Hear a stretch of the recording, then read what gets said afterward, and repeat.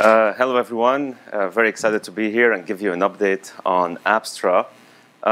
So let's jump right in. Since we last met, we've made tremendous progress. Really excited about the customers we're working with, the caliber of those customers, Fortune 50, 500, Global 2000. We just announced one more customer, Chevron. We're working with them as part of their critical infrastructure transformation efforts. And it's been really exciting. To capitalize on the opportunity, we've been growing the team. We're now north of 100 people globally. We've hired our new VP of Sales, Jeff Jones. He's recruiting sales teams across the globe in Asia-Pac and EMEA and the US to essentially capitalize on this opportunity. And we have customers indeed in all of those regions. What's interesting is that while we focused on the enterprise data center customer, and that's the bulk of our customers, we've also had web-scale customers and enterprise campus customers, I think, which is a indication that indeed network architectures are standardizing around these leaf spine designs, which is something we predicted, and in fact, Claire is going to talk more about. And we've got a bunch of awards, here at VMworld with CRN, IDC, and Gartner, and so on. Let's start with the problem we're solving. Right? Organizations are embarking on this digital transformation journey. And indeed, digital transformation requires radical infrastructure transformation. But instead of talking in abstract terms, let me give you an example. We're working with a brokerage insurance company, for example. And when you think of insurance, you don't think of insurance as, you generally think of insurance as being a traditional business. Yet, there are tons of business opportunities that require digital transformation. For example, Tesla has this new program where if you actually buy Tesla, you can go in from your seat of your car, purchase your insurance by scrolling on the screen before you even drive your car off the lot. This is a cool initiative, and this particular organization wanted to participate, which meant that they had to build the right technology and set up their infrastructure to support this business initiatives within specific time frames. In fact, they had two choices to deliver on that. Either they had to increase the size of their team tenfold, or they had to dramatically transform their infrastructures, which meant for them adopting powerful automation. So that's number one, automating. Second, distributing their data centers so that they're closer to their end users. Third, adopting cloud, essentially transforming their data centers to provide a cloud experience and also having the ability to take advantage of public cloud offerings. And once they looked at all these requirements, it was clear to them that they were going to have a heterogeneous infrastructure and that they had to leverage best-of-breed technologies from multiple vendors, therefore becoming multi-vendor. This is one example, but we're seeing this consistently across these Fortune 50, Fortune 500, Global 2000 companies. And if you think of this infrastructure transformation, at the core of it is what I call this service layer. Essentially, it's this service layers, it's a software layer that's abstracting and automating your infrastructure underneath as one system across the entire life cycles of those services, not just day 0, day 1, day 2 plus, and across all areas of services that the infrastructure needs to deliver to the business layer. And so instead of thinking of infrastructure as a bunch of boxes, one has to think of the system and the services that the infrastructure has to deliver. And this needs to be multi-workload because these business applications are going to require multiple workloads. We've seen, VMware, for example, embrace Kubernetes. We've KVM, VMware, traditional VMware workloads. Multi-cloud, we talked about that. The requirement for this layer to have a unified layer across all these different clouds, and multi-domain. And as you're distributing data centers, this multi-domain aspect becomes really critical.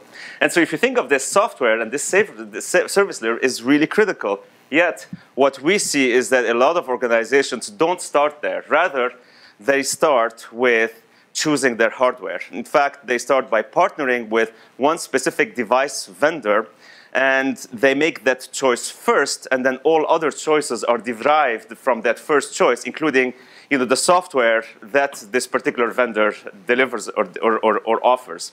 And if you think of it, taking this approach restricts you dramatically, right? Because then essentially you're constrained to whatever software is offered by that particular vendor. May not be the best of breed software. What you need is to figure out that layer first, yet you're just restricting yourself from the get-go.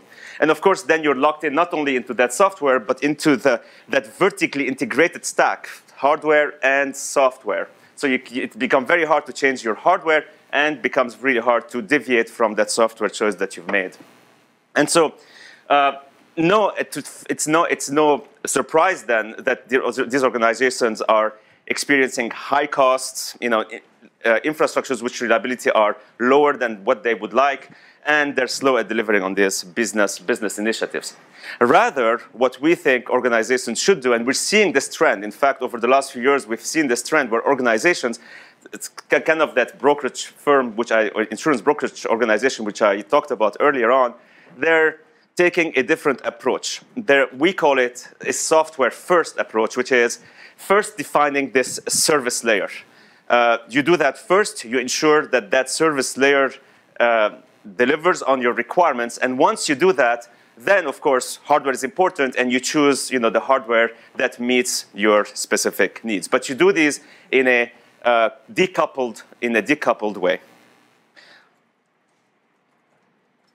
And as of Apstra, where we fit in is that we were founded in 2014 to deliver on this service layer specifically for networking. Networking is a critical component of this service layer. And so Apstra, by pioneering intent-based networking, essentially what we are delivering is powerful automation and abstraction of network services across the entire lifecycle. Day 0, day 1, day 2+, and across all areas of intent, including connectivity, L2, L3, security, compliance, performance. And from the get-go, and we've talked about that before, our goal is to deliver on self-operation, a self-healing infrastructure. And we've published this taxonomy, a intent-based networking taxonomy, to describe what is required in order to deliver on this self-operation. Essentially, a distributed data store with a graph representation of the state that essentially captures not only the state in your infrastructure, in your intent, but also all of the relationships, so that now you can essentially run hundreds of tests continuously to validate that your infrastructure delivers on your intent. And then if you see deviations, have the ability to measure impact. For example, this application or this workload is no longer functioning well, and have the ability critically to root cause, because you cannot heal what you cannot root cause. So root causing the problem, and as a result, have the ability to self-heal. And with AOS 3.1, we have many more examples in the product of these remediation, healing functions across a variety of use cases. For example, we have this really cool integration with NSX, which my colleagues Claire and Rags will get into more details of, where we show how we have the ability to measure impact, root cause, and auto-remediate problems in those networks, in delivering on those network services.